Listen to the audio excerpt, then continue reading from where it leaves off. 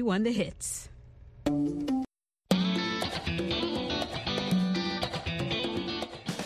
Welcome to Learning English, a daily 30-minute program from the Voice of America. I'm Jonathan Evans. And I'm Ashley Thompson. This program is aimed at English learners, so we speak a little slower and we use words and phrases especially written for people learning English. Today on the program, you will hear from Brian Lynn. Later, we will present our American history series, The Making of a Nation. But first, Britain's health officials have advised that people with a history of serious allergies not get the Pfizer-BioNTech COVID-19 vaccine. The warning came after 2 people reported severe reactions on the first day of vaccination. National Health Service Medical Director Stephen Powis said 2 NHS workers with a history of allergies were affected. As is common with new vaccines, the MHRA have advised on a precautionary basis that people with a significant history of allergic reactions do not receive this vaccination, he said. Powis noted that both are recovering well, and the Medical and Healthcare Products Regulatory Agency is looking to see if the reactions are linked to the vaccine. An allergy is a medical condition that causes someone to become sick after eating, touching, or breathing something that is harmless to most people. For now, MHRA said any person with a history of a significant allergic reaction to a vaccine, medicine, or food should not receive the Pfizer-BioNTech vaccine. The health agency said it would seek further information. Pfizer and BioNTech said they are working with investigators to better understand each case and its causes. Last week, Britain became the first nation in the world to approve the Pfizer-BioNTech vaccine for emergency use. It started its vaccination program yesterday. Today, the Canadian Health Agency approved the vaccine for emergency use. And the U.S. Food and Drug Administration and European Medicines Agency are looking at the data and are expected to approve the vaccine for emergency use shortly. Documents published by Pfizer and BioNTech showed that people with a history of severe allergic reactions were excluded from the trials. The drug makers also advised doctors to look out for such reactions in trial participants who were not previously known to have severe allergies. In the United States, the FDA released documents on Tuesday in preparation for an advisory committee meeting on Thursday. The documents say the Pfizer vaccine's efficacy and safety data met expectations for emergency approval, and only 0.63% of people in the vaccine group reported possible allergic reactions in trials. Peter Openshaw is a professor of experimental medicine at Imperial College London. He said that was a very small number. The fact that we know so soon about these 2 allergic reactions and that the regulator has acted on this to issue precautionary advice shows that this monitoring system is working well, he added. For several months, Western drug makers like Pfizer, Moderna, and AstraZeneca have released and published information on the vaccine trials. But China and Russia have not released any information on their COVID-19 vaccine candidates.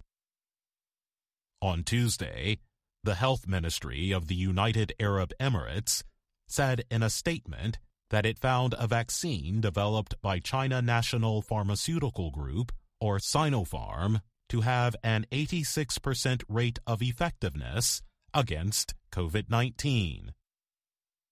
UAE said it started Phase 3 trials of the Sinopharm vaccine in July. And the country, home to the well-known cities of Dubai and Abu Dhabi, approved emergency use of the vaccine for some groups. The health ministry said its study of the vaccine shows no serious safety concerns. It also said that 31,000 volunteers across 125 nationalities participated in the UAE trial. The volunteers were between 18 and 60 years old and received 2 shots of the vaccine over 28 days. The ministry did not report how many volunteers were given the vaccine or a placebo, a shot with an inactive substance. It also did not say if any side effects were identified or how many volunteers became ill. It was unclear if the announced results included only those taking part in the UAE trials or if they also included results from China and other countries. Both UAE health officials and Sinopharm did not answer requests for comments from international news agencies. The Sinopharm vaccine uses an inactivated virus to help the body produce antibodies to fight the coronavirus. It is similar to how polio vaccines are made. The drug maker is still conducting trials in China and countries like Egypt and Peru. However, the Chinese government has approved the vaccine for emergency use. And almost 1 million government officials, healthcare workers, and others in China have been injected with the shots. After the UAE vaccine announcement, city officials in Abu Dhabi said it would restart all economic, tourism, cultural, and entertainment activities in the emirate within 2 weeks. Japanese spacecraft has successfully dropped asteroid samples from space. The samples landed safely in the Australian outback. The container carrying the asteroid soil samples was dropped from 220,000 kilometers in space by Japan's Hayabusa 2 spacecraft. Japan's Aerospace Exploration Agency, known as JAXA, confirmed the container or capsule had landed in Australia on Sunday. The unpiloted Hayabusa 2 was launched in December 2014. It arrived near the asteroid Ryugu in June 2018. Its mission was to gather soil samples that may provide information about how our solar system formed. The spacecraft touched down twice on Ryugu, which sits more than 300 million kilometers from Earth. The first touchdown took place in February 2019, when Hayabusa 2 collected surface dust samples. Then, in July 2019, the spacecraft collected samples from below the surface of Ryugu. It did so by landing in a hole that it blasted open. The operation was the first of its kind in the history of space exploration. In addition to the samples, Hayabusa 2 collected data about the asteroid, which experts say could be 4.6 billion years old. The spacecraft left the area in late 2019. Its Ryugu mission has now officially ended. Officials say they look forward to examining the samples in a laboratory. The project's manager, JAXA's Yuichi Tsuda, called the capsule a treasure box. He said the 40-centimeter container had arrived in perfect shape. "I really look forward to opening it and looking inside." Officials have said the capsule is believed to mainly contain soil, but it may also contain some gases likely attached to the samples. After a quick inspection at a lab in Australia, the capsule was sent to JAXA's research center in Sagamihara, near Tokyo. Asteroids orbit the Sun but are much smaller than planets. They are among the oldest objects in the solar system and may help scientists better understand how Earth evolved. Collecting such samples can give researchers a rare chance to study these mysterious rocky objects. JAXA officials say the study of asteroids may also help with future resource development and lead to new ways to protect Earth from collisions with big meteorites. The only other nation to successfully collect an asteroid sample is the United States. The U.S. space agency NASA announced last month that its OSIRIS-REx spacecraft had completed the sample operation on the asteroid Bennu. NASA said it was pleased the spacecraft collected more sample material than expected. Hayabusa 2 followed Japan's first Hayabusa mission, which launched in 2003. After a series of technical difficulties, the first Hayabusa spacecraft sent back samples from another asteroid, Itokawa, in 2010. But Hayabusa burned up in a failed re-entry attempt. The capsule, however, made it to Earth. Many Japanese were impressed by the first Hayabusa mission, which they considered a big success given all the troubles it had experienced. JAXA later also had problems with missions involving spacecraft sent to explore Venus and Mars. JAXA's Tsuda says the Hayabusa 2 team used all the hard lessons learned from the earlier missions to complete the Ryugu operation with perfect results. Some Japanese watching the event in public cried as the capsule successfully entered the atmosphere, briefly appearing as a fireball in the sky.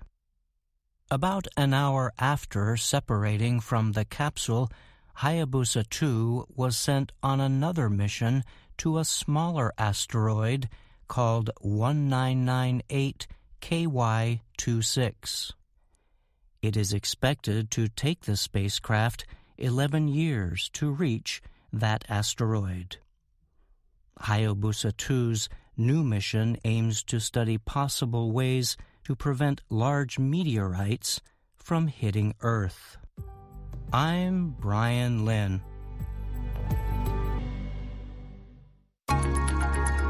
To help protect yourself against the new coronavirus, wash your hands for 20 seconds with soap and water before you eat, after using the toilet, and after touching anything many other people touch, like a seat on a public bus. If you cannot wash your hands with soap and water, use an alcohol-based hand sanitizer that contains at least 60% alcohol. Taking these steps can help prevent not only the new coronavirus disease, but also colds, flu, and other viruses. For more information, visit the following websites: the World Health Organization at www.who.int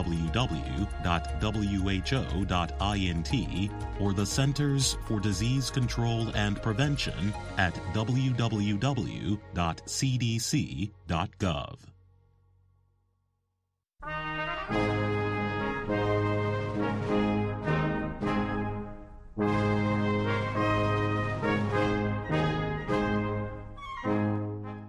Welcome to The Making of a Nation, American History in VOA Special English. Soon after the Civil War ended in 1865, thousands of Americans began to move west to settle the land. The great movement of settlers continued for almost 40 years. The Great Empty West, in time, became fully settled. The discovery of gold had already started a great movement to California. Robert Bostick and Leo Scully tell about the gold rush and the important part cowboys played in settling the West. Men had rushed to the gold fields with hopes of becoming rich. A few found gold. The others found only hard work and high prices. When their money was gone, they gave up the search for gold. But they stayed in California to become farmers or businessmen or laborers. Some never gave up the search for riches. They moved back toward the east, searching for gold and silver in the wild country between California and the Mississippi River. Each new gold rush brought more people from the east. Mining camps quickly grew into towns with stores, hotels, even newspapers. Most of these towns, however, lived only as long as gold was easy to find. Then they began to die. In some of the gold centers, big mining companies bought up all the land from those who first claimed it. These companies brought in mining machines that could dig out the gold from deep underground and separate it from the rock that held it. These companies needed equipment and other supplies. Transportation companies were formed. They carried supplies to the mining camps in huge wagon trains, pulled by slow-moving oxen. Roads were built, and in some places, railroads. The great wealth taken from the gold and silver mines was usually invested in other businesses: shipping, railroads, factories, stores, land companies. More jobs were created in the West, and living conditions got better. More and more people decided to leave the crowded East for a new life in the West. But the big eastern cities continued to grow. New factories and industrial centers were built. People moved from the farms to find work in the cities. The growth of these industrial centers created a big demand for food, especially meat. Chicago quickly became the heart of the meat industry. Railroads brought animals to Chicago, where packing companies killed them and prepared the meat for eastern markets. Special railroad cars kept the meat cold so it would remain fresh until sold. As the meat industry grew, the demand for fresh meat increased. More and more cattle were needed. There were millions of cattle in Texas, but no way to get them to the eastern markets. The closest point on the railroad was Sedalia, Missouri, more than 1,000 kilometers away. Some cattlemen believed it might be possible to walk cattle to the railroad, letting them feed on the open grassland along the way. Early in 1866, a group of Texas cattlemen decided to try this. They put together a huge herd of more than 260,000 cattle and set out for Sedalia. There were many problems on that first cattle drive. The country was rough, grass and water sometimes hard to find. Bandits and Indians followed the herd, trying to steal cattle. Farmers had put up fences in some areas, blocking the way. Most of the great herd was lost along the way, but the cattlemen believed they had proved that cattle could be walked long distances to the railroad. They believed a better way to the railroad could be found, with plenty of grass and water. The cattlemen got the Kansas Pacific Railroad to extend its line west to Abilene, Kansas. There was a good trail from Texas to Abilene. Cattlemen began moving their herds up this trail across the Oklahoma Territory and into Kansas. At Abilene, the cattle were put on trains and carried to Chicago. In the next 4 years, more than 1.5 million cattle were moved north over the Chisholm Trail to Kansas. Other trails were found as the railroad moved farther west. Trail drives usually began with the spring roundup. Cattlemen would send out cowboys to search the open grasslands for their animals. As the cattle were brought in, the young animals were branded, marked to show who owned them. Then they were released with their mothers to spend another year in the open country. The other cattle were put together for the long drive to Kansas. Usually, they were moved in groups of 2,500 to 5,000 animals. 12 to 20 cowboys took them up the trail. The cowboys worked hard on a trail drive. They had to keep the herd together day and night and protect it from bad men and Indians.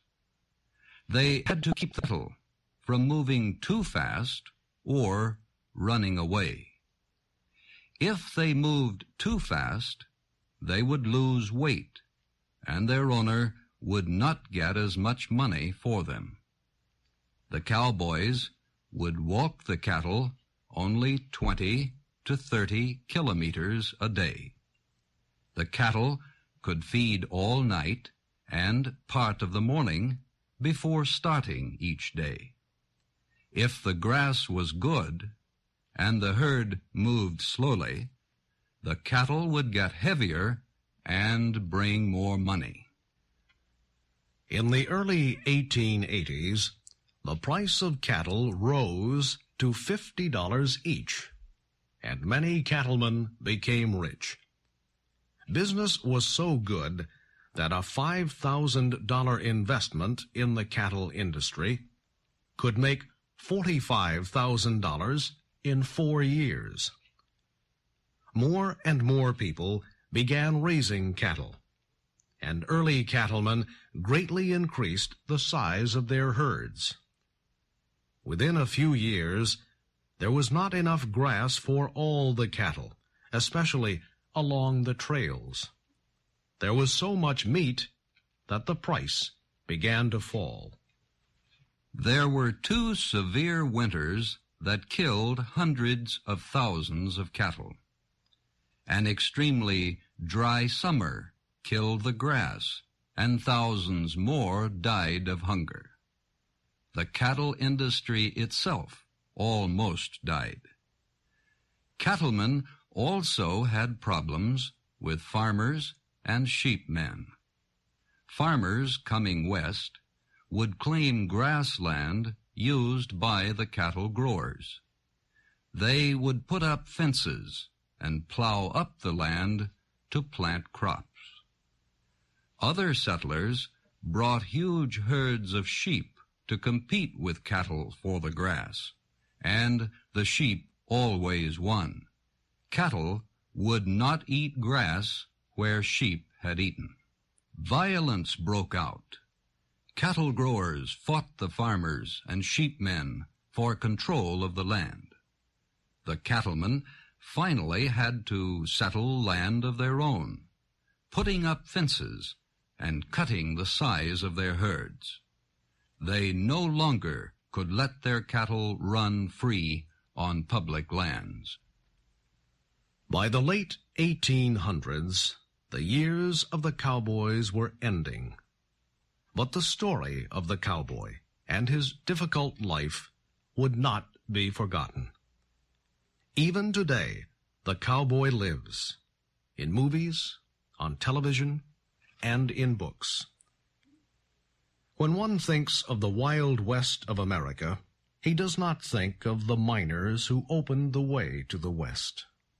Nor does he think of the men who struggled to build the first railroads across the wild land.